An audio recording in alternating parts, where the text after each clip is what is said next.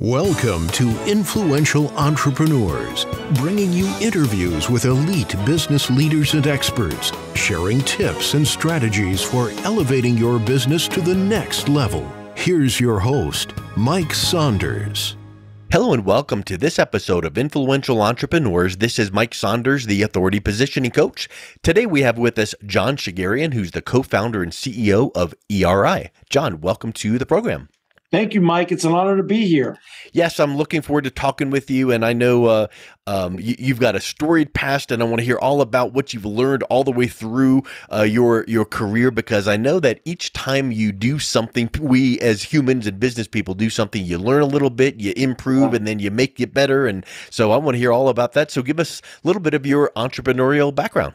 Yeah, well, my mom was a social worker and my dad was a serial entrepreneur. So you put them both together and, you know, you look back and you realize, how did I even get here? Well, you put an entrepreneur and a social worker together and you get a social entrepreneur. And that's pretty much been my journey. There was never even such a thing, but I just started doing those kind of things. And I got very lucky in life. I started taking care of racehorses as a child and became very involved with that industry and learned what it took to take care of expensive investments, raise capital, be self-disciplined in terms of my professional demeanor as a teenager. And that carried over to my adult life. And I went to college, got educated, married a really good woman, and I've been married to her for 37 years. And then off we went to the races, and I became a real estate developer. Then I co-founded Homeboy Tortillas, which became Homeboy Industries with Father Greg Boyle during the Rodney King riots. After the Rodney King riots hit LA, and then from there on in, my wife and I decided, we learned from that we never wanted to do any more business ventures that only made money. We wanted to make money and make a difference in everything we did. So we went on to co-found financialaid.com in 1998, which was the year Google was founded. And that became the largest student lending company in the United States. After every venture capitalist that I can meet threw me out of their office, and we had to self-fund that and also raise a little money from some local entrepreneurs here in Central California. And that became a big success. And then from there, we built on that. And the next company that I started a bunch of companies that are still going, but the one that I started that really has made another big impact is ERI. And ERI is Electronic Recycles International.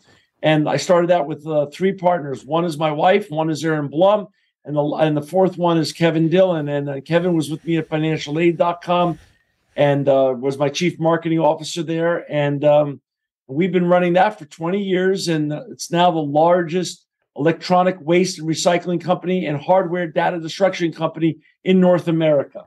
Wow.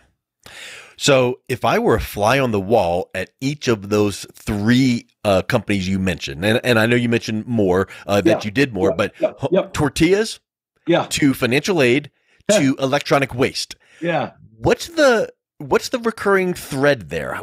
How did you come up when you're doing Tortillas? How did you come up with let's launch into financial aid? And when you were doing that, how did you think, hey, e-waste? What was the genesis there? Yeah, it's a great question because they're all varied. And I'm a huge believer in doing businesses here's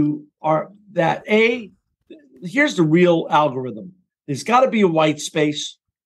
You got to figure out, do you have a solution for it? Yeah. Is the solution scalable? And on a scalable level, is it profitable? Is it not only scalable, but is it commercializable? Is there a marketplace for it, even though you could scale it? And then what you got to come up with, and here's the kicker. There's a lot of businesses, there's a lot of white space out there that I think about all the time. That's sort of the X-ray vision of an entrepreneur. They're always thinking about voids and white spaces, but the last one is the kicker is that it's got to be personal to you. Yep. Because that way you get excited. You get excited every morning, Mike, and you fight through all the wars that happen along the way, because the wars are going to happen. The near deaths are going to happen. And it has to be so personal that you're going to fight through it and not let you won't let it's that personal spirit in it will not let you give up on the dream. And that's really the kicker. Yeah, you think about, what goals do you want to set for yourself? And then you push yourself to meet them. But if you set them the right way, they draw you toward achieving them. And that's what you just said there. The mark of a true entrepreneur is you pick something that, has white space, teeth, profit, scalable, all of that. But then at the end of the day, you better have fun doing it so that, it doesn't feel like a drudgery. So what was it about e-waste that made you get so excited? And one last angle on it from my wife and I, and this doesn't have to go for every entrepreneur, but it's not only got to be personal, but it also has to make an impact. It has to make a positive impact in either our community or the planet. So financial aid, we democratize student lending. At ERI, we solved the issue, not solved, but we helped create.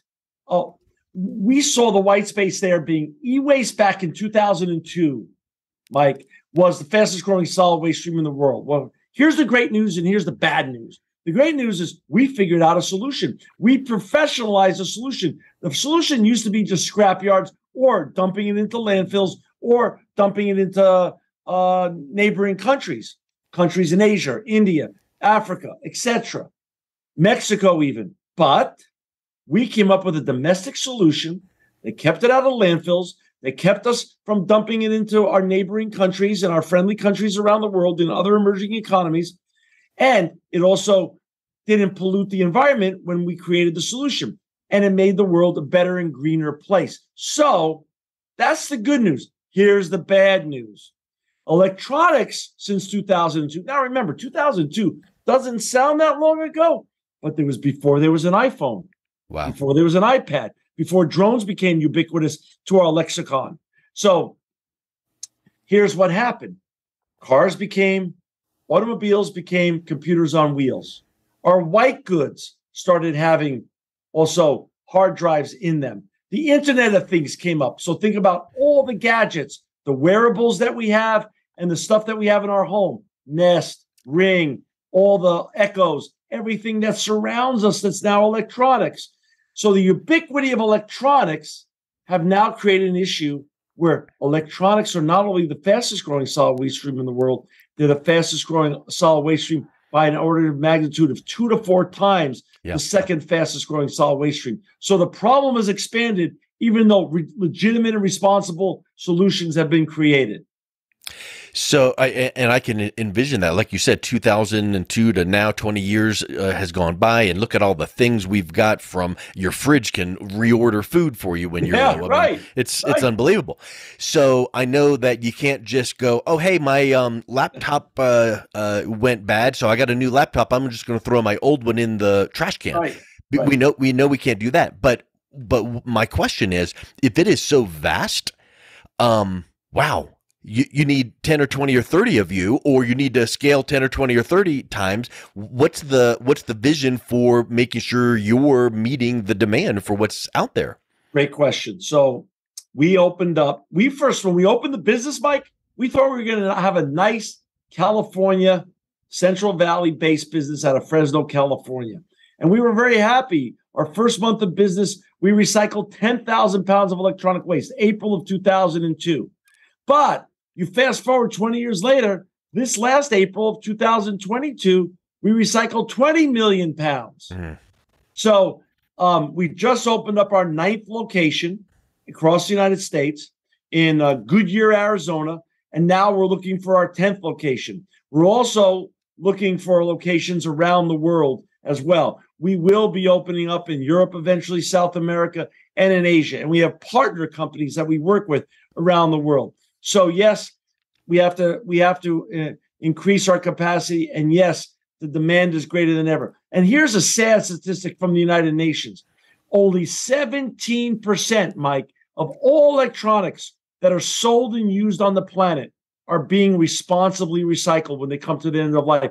So if other entrepreneurs are listening to this show, which I know they are, or other people thinking of, oh, every idea has been done, I wish I had an idea that I could do that has a lot of upside. There's 83% delta of opportunity in responsibly recycling e-waste for people to do. That's why we're still excited. We still think it's the top of the second inning. And that's why dozens and dozens upon dozens of entrepreneurs around the world can still get involved in this industry and do very, very well.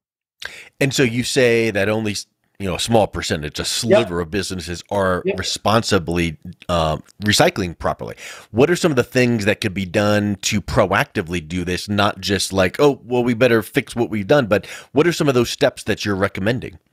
Well, in terms of, there needs to be more legislation banning electronics from landfills. We only have legislation in about 25 states of the United States. In 25 states, you can still throw it into a landfill. That's just a shame.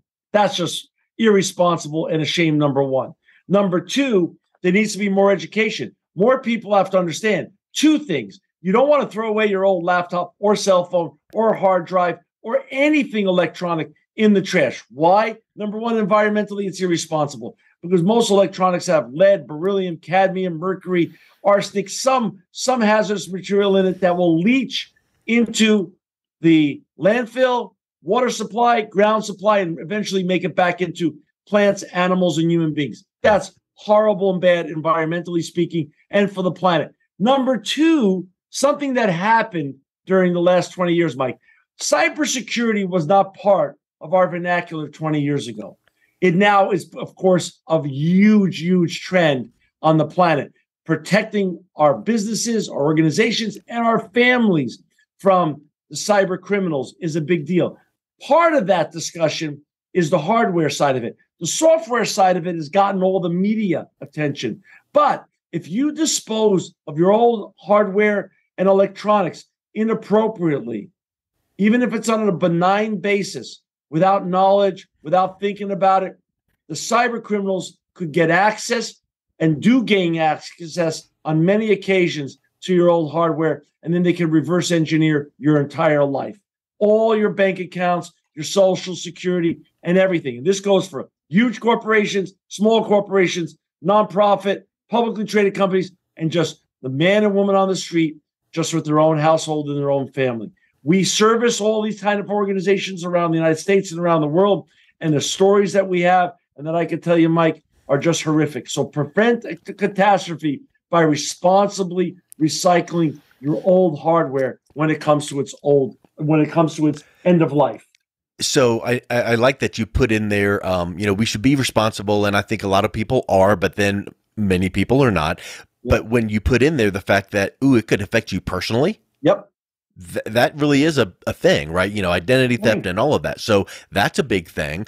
So then you're a big corporation. If someone is listening to this going, okay, well, I do need to recycle this. Do they have to find one of your locations, or then where do they go to take these? Great question. There's many. The great news is that we have about 10,000 drop-off points around the United States through other partnerships. So Salvation Army is a partner. You drop it off at Salvation Army, they use a responsible recycler. They use us. Drop it off at Best Buy. They choose only vendors like us. We're one of them. We're one of three that they chose, that when you drop off at a Best Buy location, it gets responsibly recycled and the information gets destroyed. Same thing with Staples and many other great brands. These drop-off locations around the United States, just make sure they're using a responsible recycler. We're not the only company. There's dozens of other great companies that do great work, and if you're dropping it off at your local city or municipality, just ask the question: who are they using to do the recycling? It's important, and if they can't be transparent about it, don't drop it off there. Wait till you find the place that can be transparent about who the vendor is that's doing the responsible recycling of your old hardware. I love it. Well, it's just such a, you hear about, vision and mission, and I'm certain that you've got just a clearly articulated vision and mission for your company. And I also love the word crusade. So it's almost like, a crusade takes it, grabs the vision and mission and puts it in the backpack and starts marching down the street and goes, come on, let's go, follow me. So I just love the crusade that you're on, and it's something that is very needed. Like you said, it's something that betters the world. And so I really applaud everything you're doing.